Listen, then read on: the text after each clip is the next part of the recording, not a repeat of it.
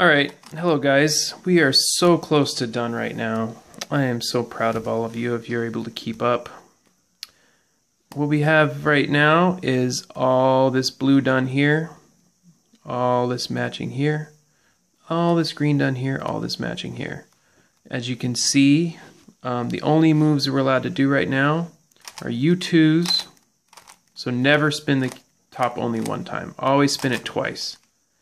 So I can, end up with my blues over here, greens over here, that's fine. Always spin it twice, and then we can spin the middle however we want, it's fine. So the final step is we're going to solve everything else, the last four edges basically. There's a lot of intuitive ways you can figure this out, but I think one of the best tips I've heard was in another video where he said, look at the top, and if you happen to have two in a row and then one that's not, look at the bottom and look for the same thing. This will happen very often, 2 and then 1. If you have 2 and 1, you want to take your 2 and 1 and put them kind of above each other. So now I have my 2 1s here, my 2 1s here. And then I want to bring that these 2 1s up to the top and spin twice. And that'll get us closer to where we need to be. And now we're going to look, and I see I have a bar here and I have a bar here.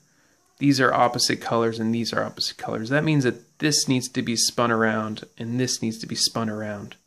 So if you have bars, often you're going to need to spin the bar around.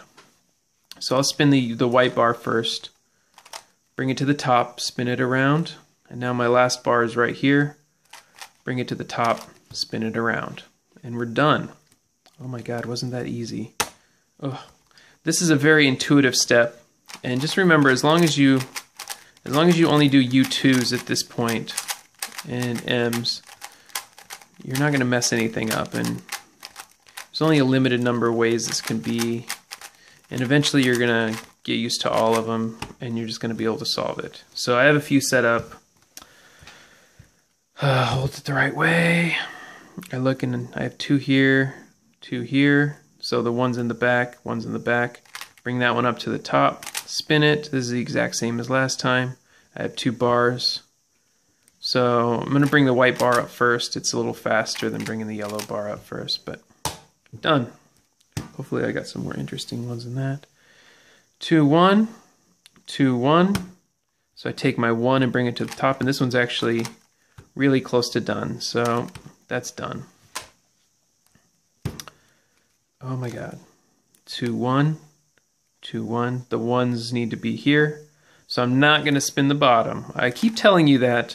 Somebody's going to spin the bottom and then get mad at me and tell me that my video is crap.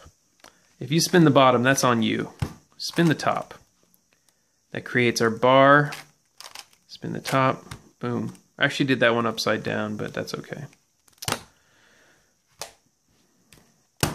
Alright, this is the most annoying one. This is when you have dot, dot, dot, dot. This looks really cool.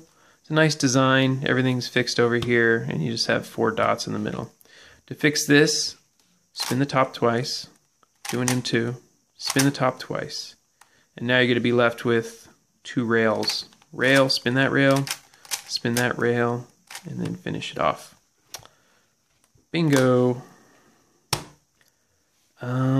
This one's just a rail here and a rail here. These look so similar to each other, but that's because they are. There's only a handful of ways these can be messed up. So I'm going to bring this one up, spin this rail around. That's going to leave these 2 matching here, these 2 matching here.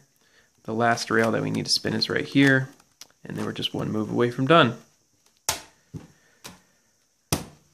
All right. This one, I look at the top. 1, 2, 1.